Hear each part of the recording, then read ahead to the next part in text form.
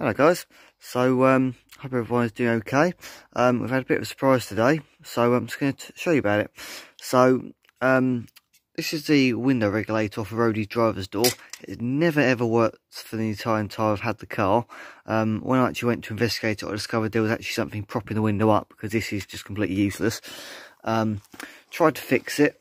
Basically the spindle here that comes off this main gear, this bracket was all just worn oval, so I welded this bit on rather badly, I think you'd say, to see if I could make it any better.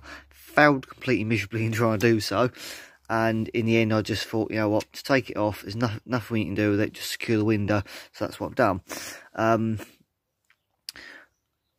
Spoke to someone on the Renault Classic Car Club a few weeks ago, posted a photo of this one, said, has anyone got one of these, because mine is just beyond repair, it's just not ever going to work.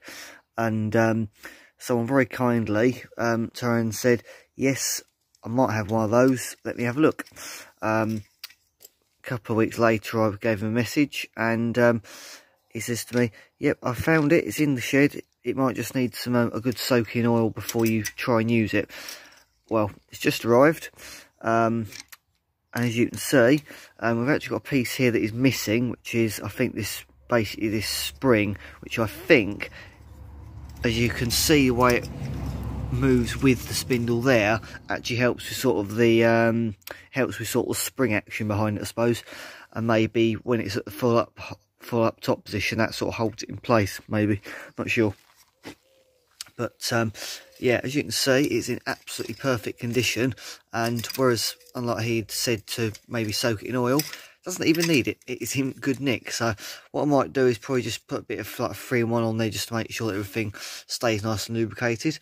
But apart from that, it is in perfect order, so thank you very much, sir. Fitted it, and I need to try and find one of these little nylon bushes that basically pushes onto the little pin there on the bottom of the window, and then it just goes in here and it just lets it slide up and down according to what it needs to.